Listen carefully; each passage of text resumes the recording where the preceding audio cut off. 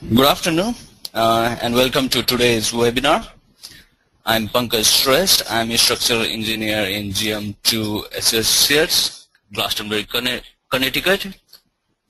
And in today's webinar, we'll talk about our experience with Midas Civil, some of projects that we have done in Midas, then modeling of steel tub girder bridge, then we'll talk about the load application, then design load rating procedure, and if we have some time, we'll also talk about load rating result verification that we did in this project. So we have been using this software for over 2 years now, and we have done multiple conduct projects in Midas Civil, and we have performed different very simple to complex bridges in Midas. Some of projects that we have done includes bridge design, load rating, and some of complex bridge analysis.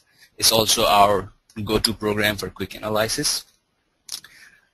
Some of our projects that we did in Midas includes steel plate girder bridge for construction stage analysis.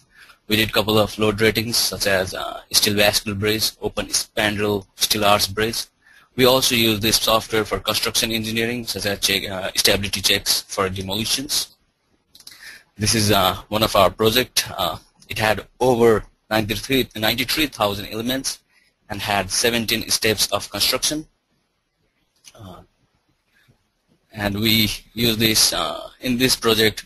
We did time-dependent construction stage analysis. This is steel vascular bridge, and we use Midas Civil for 3D modeling and load rating of this vascular bridge span. This is another project we did in Midas. It is open spandrel steel arch bridge. We use this project for 3D modeling of bridge, and we also use this software for independent load rating check. Okay, now I will talk about load rating of steel tub girder bridge. In this project, we have been asked to load rate composite girders, cross-member members in diaphragm, field splice, and decks. Midas Civil was used for load rating of composite girder, but Midas doesn't have a feature to load rate cross-frame and in diaphragm right now. So we use force and capacity evaluation for cross-frame members and stress evaluation for in diaphragm. These results were later used for load rating of cross-frame member and in diaphragm. Different spreadsheets were developed for load rating of deck and field splice. This is a general plan of simply supported curved steel tub girder bridge. It carries I-95 ramp over Lafayette Street in Bridgeport, Connecticut. Relatively, this bridge is small. Its span length is around 190 feet. This is a typical section of a bridge. Here we can see both internal and external cross-member members, and deck has a super elevation. In our model, we haven't considered this super elevation, but we have considered other features like these varying hunch depth. This is a general framing plan. Here we can see lateral top flange bracing as well as internal and external cross-member members. At both ends, we have in diaphragm. In this picture, in left-hand side picture, we can see a cross frame inside a box girder, and right-hand side picture shows cross-frame members, external cross-frame members. In this, we can see internal cross-frame member inside a box girder, and this one is in diaphragm, external in diaphragm. Now let's talk about the modeling of a bridge. So I'll go back to my model. So once we create these nodes using Midas Civil, okay, this is a model that in which I will use to just a minute. Okay. So in this model, we have 3 types of material that has been used. One is composite material. Composite material is defined for composite steel tub girder bridge. So in this section, we use SRC material as type of design, and we have to select required steel and concrete property, and Midas itself automatically generates material property as shown here. The other material that we need is steel material. We have used this material for cross frame and in diaphragm except steel girder, and we have selected the steel material that we need, and Midas automatically generates these material properties. Then there is one more material. I hope many Midas users already know about this. This is a dummy. This is for dummy crossbeam element. This is actually material-wise, this is a concrete material, but this doesn't have any weight. To make sure like it doesn't have any weight, we have to change this weight density of concrete to 0. So we'll also talk about this in a later portion of our presentation. Sorry, webinar. Okay. So now we'll talk about our girders.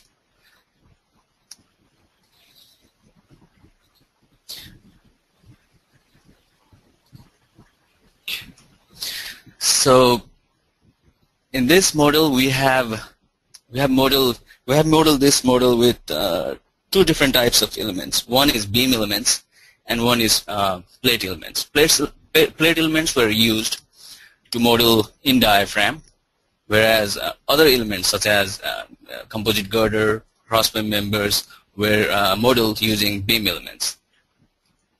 This is an example of composite steel top girder bridge, section. In this dialog box, we can actually input slab dimensions such as thickness of slab, hunch dimension, and girder dimensions. Maybe I can change this to mm, it will be a lot easier. Okay.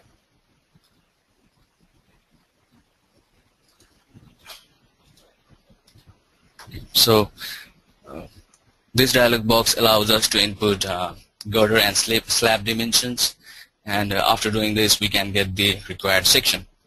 Regarding the material property of the composite section, we can go to select material dialog box from here and select the required material property. So, for example, for concrete we can select our required material like this. It's very easy.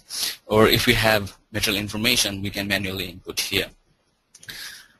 In our model, we also wanted to consider a creep effect, so we used multiple modulus of elasticity, and we have achieved that by changing this to 24. Initially it was 8, around 8. And in our model, anything concrete is weightless, and to achieve that in our composite girder sections, we have changed this ds to dc ratio to 0. By doing so, the concrete used in composite girder will become weightless. Okay. So let me show you our girders. So these two are our steel top girders. This one is girder 1 and this one is girder 2. Each girder has two different sections as shown in here. Okay, and right now we have two independent composite steel top girder sections as shown in this picture. They don't have any transverse continuity. So to maintain a transverse continuity of a deck, we need to model a dummy crossbeam element. Dummy crossbeam elements are modeled as a beam element, and these connects two girders and provides transverse continuity for the deck. The material used in this section is weightless concrete. Now let me take you back here. So for this element, the section property is similar as that of deck, and material-wise it is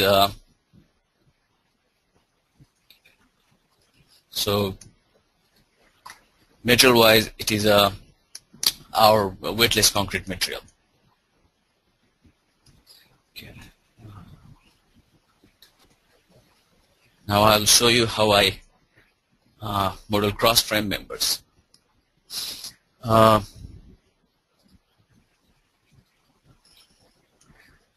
This is one typical cross frame member that we have model in our model. To model this cross-frame member, we need secondary nodes. In my model, we have created this secondary node relative to primary node as shown in this picture. So once we create these nodes, we can connect with respective sections, and we will create cross-frame member as shown here. But right now, though we have this cross-frame member, this is not directly connected with our primary model. To connect with our primary model, we have used rigid elastic links as shown in this picture.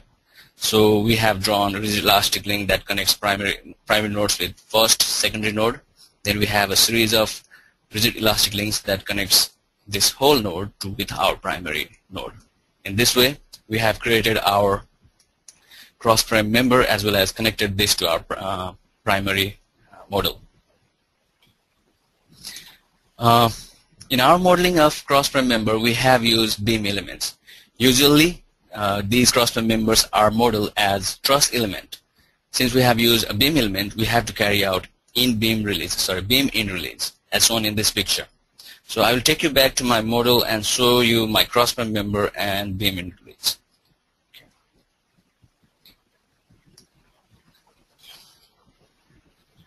So let me activate this. So this is my model right now. We have steel girder and we have cross-frame member inside it. Let me take one section. This. Okay, so I will activate some nodes. Okay, so this is our primary node as I've shown in previous picture, and we have created these nodes, secondary nodes, related to this primary node, and we created cross-frame element. If we take one example for cross-frame element, it's a basic section like T-section, T-sections or angles. We have selected the required section property, inbuilt section property, and we use that in this model.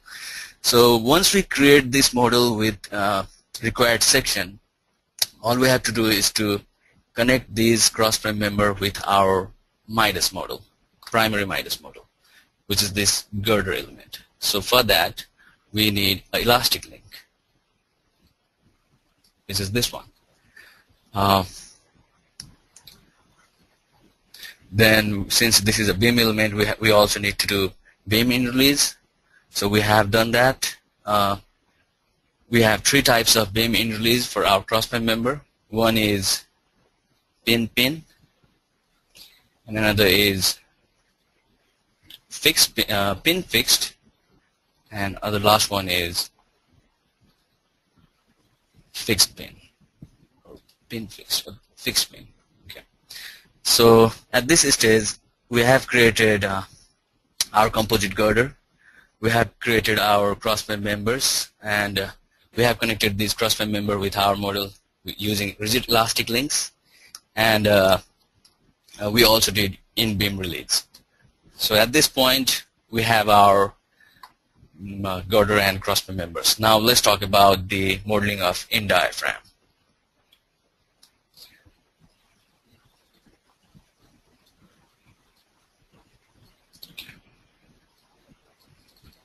In diaphragm.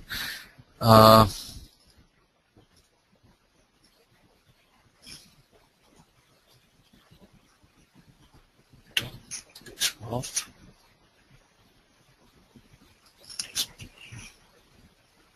Okay. So this is our in diaphragm. Maybe it will be a little easier if I show you my slides. So we have two in diaphragms, right? One is internal in diaphragm and one is external in diaphragm, as shown in these two pictures. These were modeled as plate elements and steel material was used. We have twin wave with stiffeners. Maybe you can see here, they have we have stiffener inside a box girder. And in diaphragms, top flange of diaphragm was composite with a deck, as shown in this picture. And creating this in diaphragm is a little bit complex because we have a very complex geometry. We have lots of nodes. To ease this process, we have to use an AutoCAD file. First, we create an AutoCAD file with one face of in diaphragm with openings and required plate elements. So once we create AutoCAD file, we save it as a DFX file, which we later can import in MIDASoft. And in our case, we have imported this DFX file and only taken these intersection point as our node. So with the help of DFX file, we got our first node for in diaphragms, which we later copied and moved to create other required nodes. Now let's and this is next slide. In this next slide, we can see how we connected our primary node with this in diaphragm. Right now, this once we model this in diaphragm, it's a separate model. It's not connected with our primary model. So we have to do that using. We have done that using elastic link. So our girder node was considered a primary node, and nodes of in diaphragm were considered as secondary or slave nodes. So we connected these slave nodes with our primary node using rigid elastic links, as shown in this picture. At the end of this process, our model will look something like this. We have composite box girder, we have cross-frame members, and we have in diaphragm. So we'll go back to our model. So this is our in diaphragm, and I will show you our link. This is our link.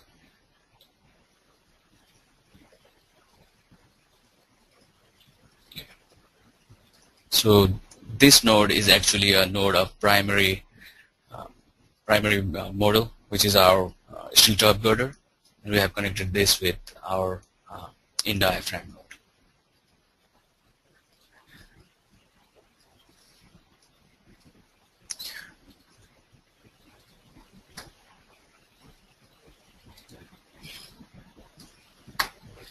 I just removed one face of an in diaphragm, so we can see inside. Here we can see stiffeners inside a box girder, in diaphragm.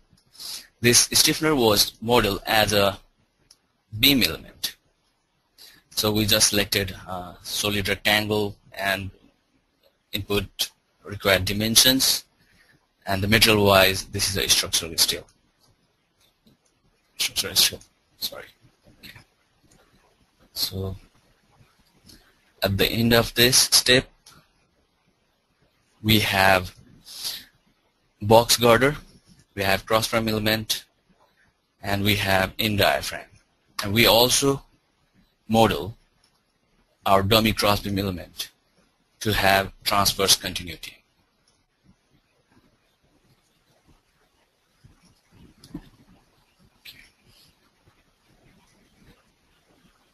Since we haven't assumed weight of concrete, we will apply weight of concrete separately. These are a few weights that we have applied in our model. One is self-weight of steel, which includes weight of steel top girder, cross-frame members, and in diaphragm. And we will also apply weight concrete load, as shown in this picture. We have also applied torque applied on a member model like this. We also applied a few other loads, such as load due to hunch, miscellaneous steel loads that we haven't considered in our model, additional concrete loads, SIP-form workload were also applied. All these loads were applied over our girder.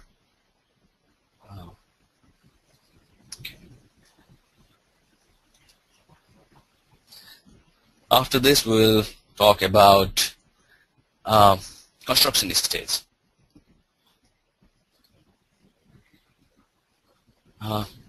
So let me talk about the boundary condition first. We have unidirectional bearing support at one end, and we have fixed bearing support at the other end. And we model this using springs in our model. We have 4 construction stages. Construction stage 1 includes steel structure erection. Construction stage 2 includes wet concrete placement. Construction stage 3 includes composite action. In construction stage 4, we consider long-term effect. In construction stage 1, where we considered steel structure erection, we activated, I hope some of our participants know how to use MIDAS, so maybe they are already familiar with this. So in construction stage 1, we activated steel top girder, cross-frame elements in diaphragm, and boundary conditions such as support condition, elastic links, and beam in release. Load-wise, we activated self-weight of steel member and some miscellaneous steel weight. In construction stage 2, we activated wet concrete placement. So in this case, our deck is not composite. We haven't activated any new elements. We haven't activated any new boundary conditions. We only applied wet concrete loads. If you remember, that one is wet concrete UDL and wet concrete torque. In construction stage 3, we considered composite action. In this stage, we activated dummy cross beams, which provides transverse continuity. We have also activated relevant elastic links. We haven't activated any new loads in this stage. In construction stage 4, we have considered long-term effect on concrete property. In this stage, we haven't activated any new element. We only changed modular ratio. In boundary condition, we changed our modular ratio from 8 to 24, and parapet and wearing surface load were activated in this stage. Now we'll go back to our model.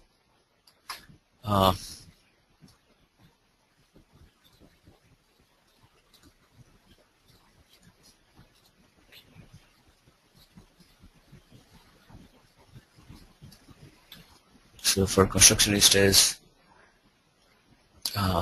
as I have already told you, it's really easy to manage construction stage in MIDAS Civil. In construction stage, we have activated all the steel elements.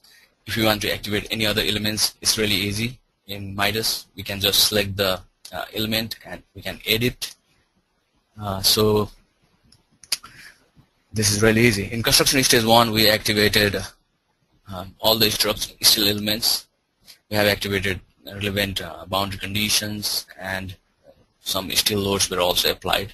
Similarly, in construction stage 2, we activated wet concrete loads. We haven't activated any boundary condition, and we haven't activated any elements. Similarly, in construction stage 3, we have assumed in this stage we assumed composite actions. So we also activated dummy cross beam elements, because now the deck is composite and we have that transverse action is there now. So we activated this dummy deck. We have also activated relevant rigid elastic links, and load-wise, we don't have any additional load. In construction stage 4, we activated parapet and wearing surface load. In boundary condition, we changed our modular ratio. So that's we have actually considering creep action in this stage. Element-wise, we don't have any new elements in this stage. We can this feature is very cool. We can see different construction stages. In construction stage 1, we have all our steel elements. In construction stage 2, we have only activated. We haven't activated any new elements, so we don't have anything here. But in construction stage 3, we have activated our composite action. So we have this dummy crossbeam element. In construction stage 4, we have considered grip action, so we don't have any new element, but concrete property had changed in this stage. Okay, so at this stage, we have created our model. We also have our construction stages. We also applied our different static loads. Now it's time for applying moving loads. Uh, Relatively, in my experience, applying moving load in MIDAS is easier. There are basic 3 steps to apply moving load in MIDAS Civil. One is defining a traffic lane. Second step is defining vehicles, required vehicles. And third stage is defining a moving load case where we assign traffic lanes and vehicles. In this project, we had 15 trucks, 2 were design trucks, 2 were legal trucks, and we had like 11 permit trucks. These 4 are critical load placements that we considered in our load rating of steel top girder bridge. Each placements have 2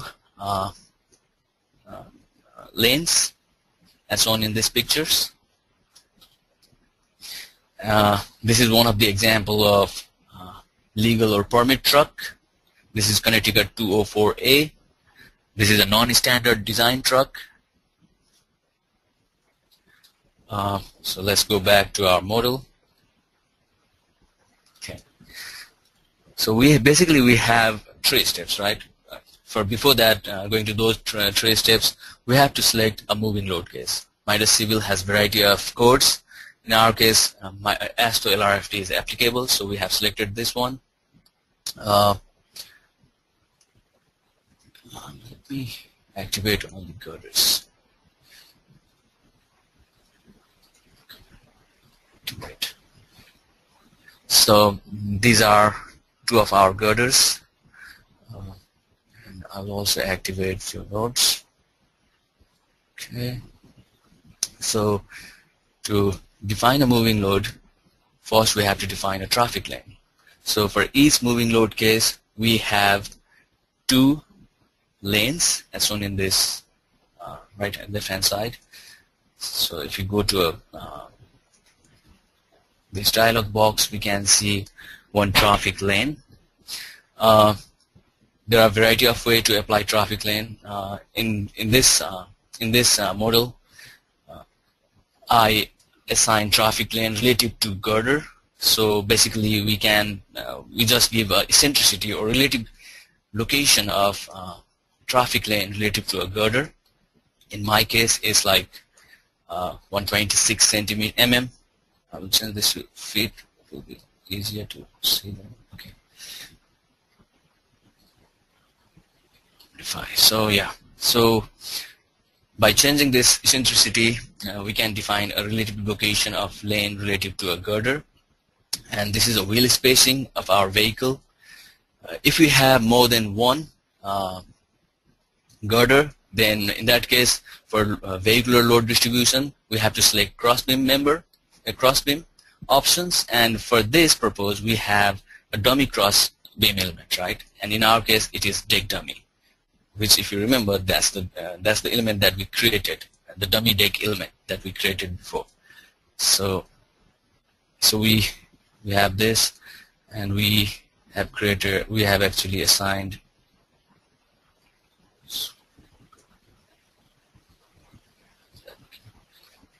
so this is our example of placement 1, live load placement 1. Here we have assigned lane load. We have defined traffic lane related to girder 1, and other traffic lane is defined relative to girder 2. So once we define this traffic lane, the next step is defining a vehicle. If we have to consider standard design trucks, MIDAS actually have standard trucks. Only we have to do is to select our code. For in this case is ASTO LRFD. Then MIDAS itself has a few options, that standard trucks option, and we can select any one of them. And it also has a place where we can input dynamic allowance factor. So this is for standard trucks. We don't have to change anything. But if we want to define a user-define a permit truck, so the permit truck, MIDAS doesn't have predefined permit trucks. In this case, we have to use user-defined vehicular load, and we come up with this dialog box where we can define any number of axle and any number of loads. For example, this is one of our permit truck.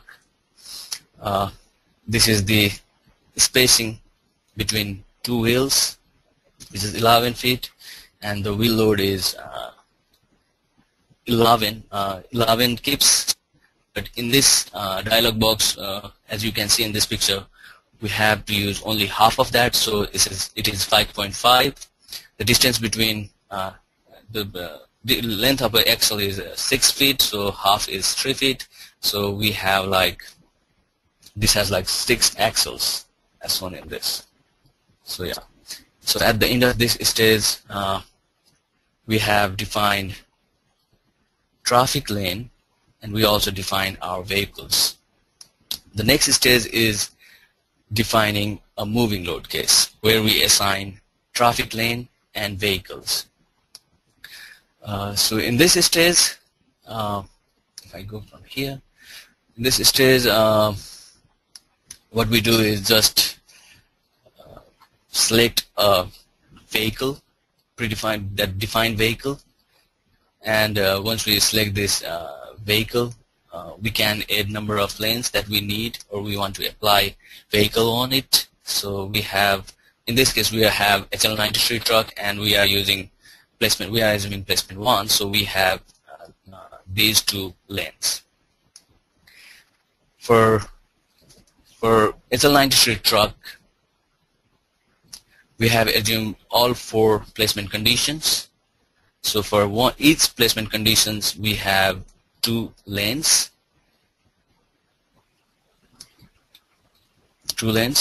And we are applying minimum 1 to maximum 1 lane loads. So at the end of this stage, we have defined traffic lane, moving load, and we have also created moving load case. So at the end of this stage, we can say we have modeled a bridge. We have also created a construction stages. We have also applied moving loads. So now we'll talk about load rating, and we also talk about analysis and design features of MIDAS. Okay. So for that, we have this model. This is another model.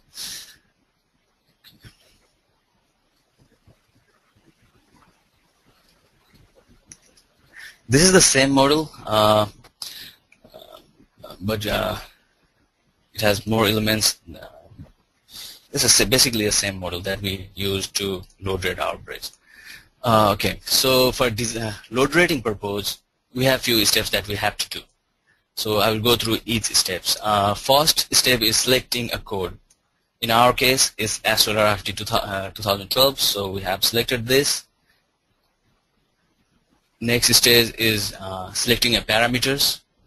In this dialog box, either we can update by code or we can change as per our need. In this section, since we have 2 box girder, we have selected multiple box sections. Then we have to go to this dialog box, which is bridge rating group setting. In this setting, we can actually assign condition factor for each girder element. Since our girder girder has condition factor 1, so all we have to do is to select girder and assign condition factor. For our case, it's 1. If in a single girder, if we have some section are deteriorated and some are perfectly fine, in that case we may have multiple condition factor in the same girder. In that case, for each section of a girder, we can assign different condition factors from here. Next is rating material.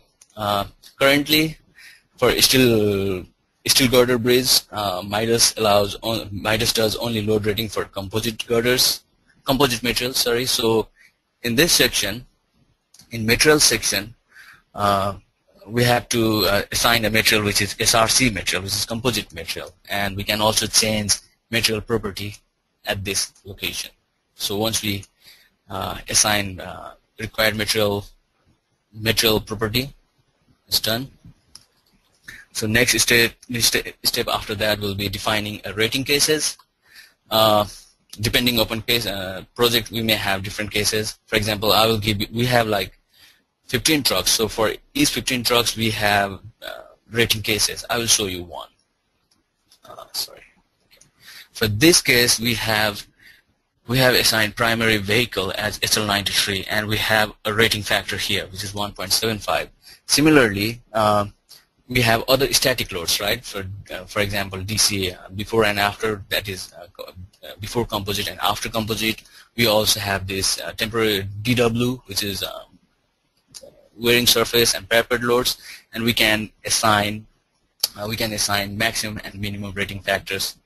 In this dialog box, we can select type of load from here, and we'll change our rating factor in this at this location. So for using this dialog box, we can come up with rating load combinations. Since once we have rating combinations, we have everything. But in this case, our bridge is curved, so we have to provide one additional information, which is curved bridge information. In our bridge, okay, I will open one simplified model. Maybe it will be okay. So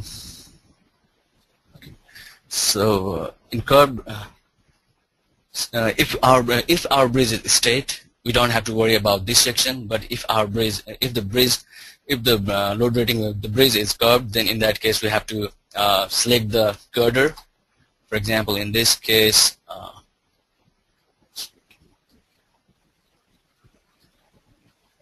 let's go to a material. Active. Okay, so for example, if we want to assign a curved bridge information, we have to select a girder first.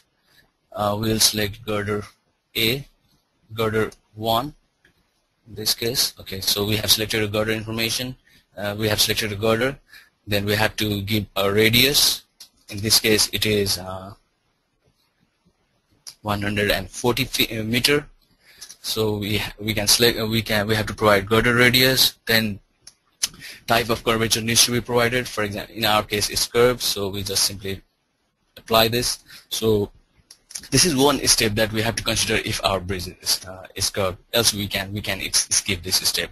Since we have already defined design code, we have already defined parameters, load rating cases. Now we can perform a load rating for composite girder. So let's perform a composite girder load rating.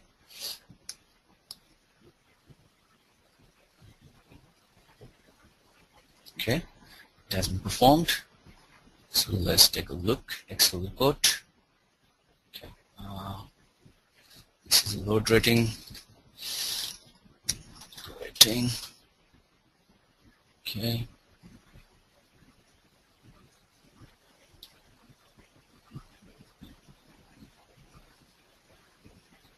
Okay, so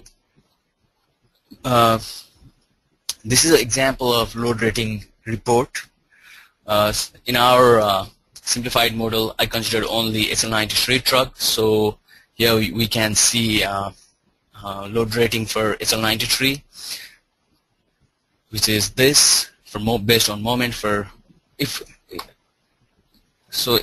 I have one load rating report for complete model, which is basically the same.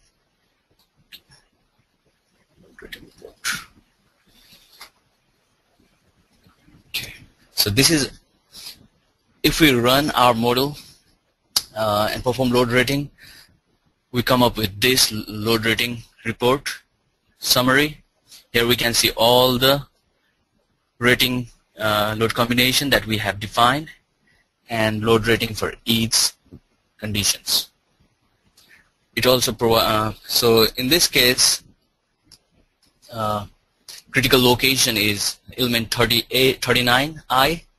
So we have a detail. We also have a detail report for that. In detail report, MIDAS provides in detail report we can see a capacity calculation, then dead load demand, live load demand, and rating factor calculation. So Currently Midas Civil has capability to come up with a load rating number for only composite girders, a composite section. It doesn't have any feature that will allow us to do load rating of crossmember members and in diaphragms. But we can actually come up with required values to perform load rating of crossmember members. For example, in this steel design code, to do a steel design, we have to first select a steel code. In our case, it is LRF 2012, and next step will be selecting a strain reduction factor from code. Once we fill this, next step will be modifying material property. So if we have to modify anything, we can do it here.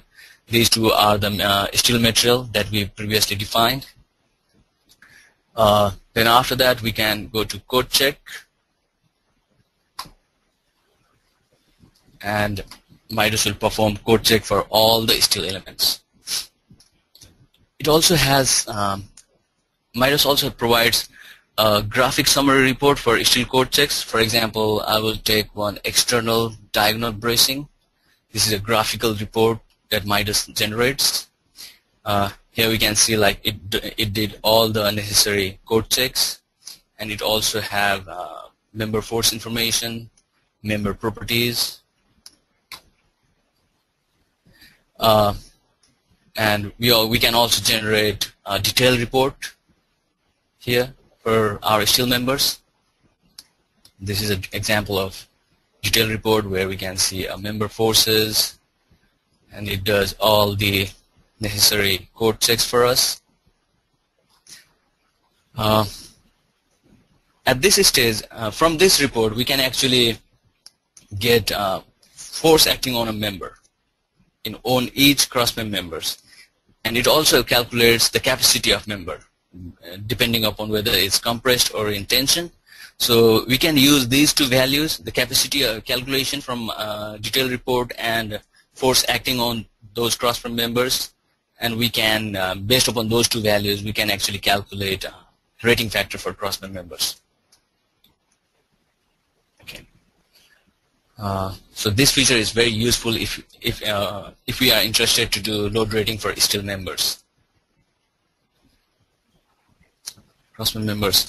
So next stage is composite design.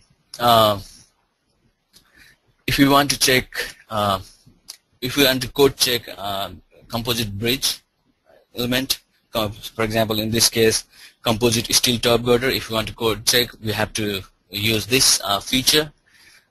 In this section, first we select a code, then we have some resistance factors that we can modify as per our need. That's been according to our code requirement. Since our bridge has two girders, so we'll choose multiple box girder section here. The next step will be next section is composite material section. It's very similar as in load rating case. So this is a SRC material, and we can change material property from here. Similarly, we have to provide load combinations. Since we can use load combination from here.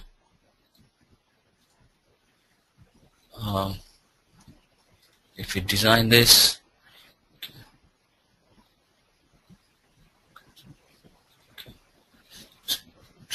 okay. So this is previous.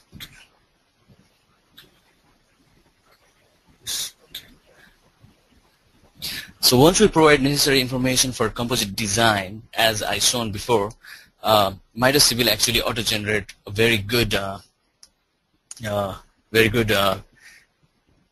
report, in which as we can see here, provides Midas Civil actually generates design report where we can see all the necessary code checks has been done here. So this feature is very useful if we are interested to design check our composite girder. This is our composite girder. Okay. So this section is also done. So at this stage, we already talked about the load rating. We talked about the rating steps.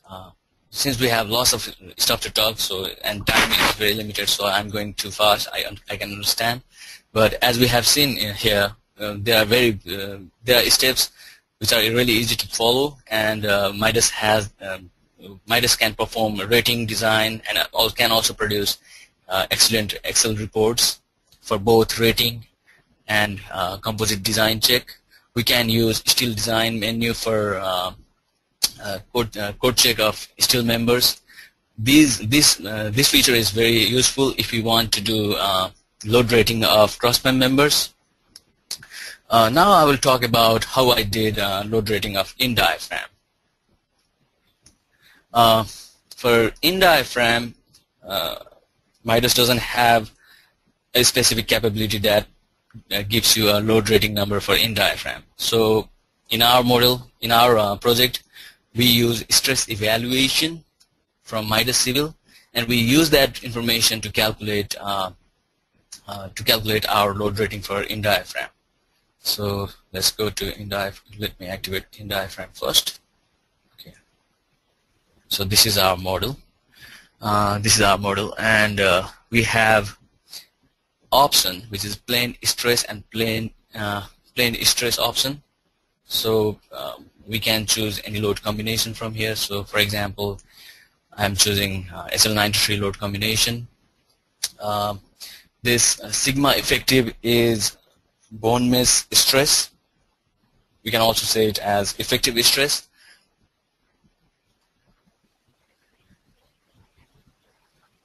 So in our load rating of in-diaphragm, we used bone mesh stress to calculate our load rating. So we can actually, for different load combinations, we can come up with stress value for in-diaphragm, and we can later use this value for load rating. Because our capacity of plate is around 50 kips KSI,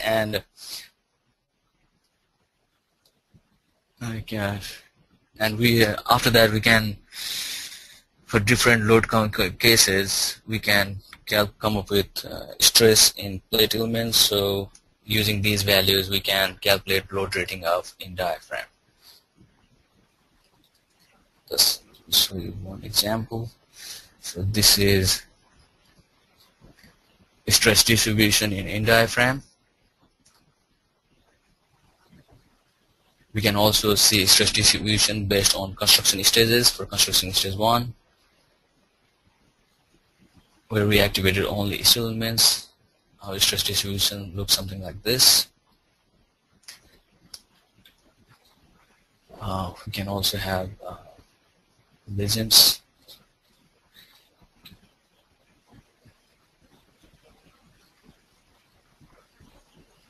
So yeah, so basically Midas actually allows us to model in a composite girders. They recently, in 2015 version of Midas, they actually included this feature where we can model steel tub girders, and currently Midas has the ability to load rate composite girders, but for load rating of cross frame members or in diaphragm, actually they have sufficient information here, so we can use that information to load rate other elements. So with this, I want to thank everybody for attending today's webinar, and thank you very much.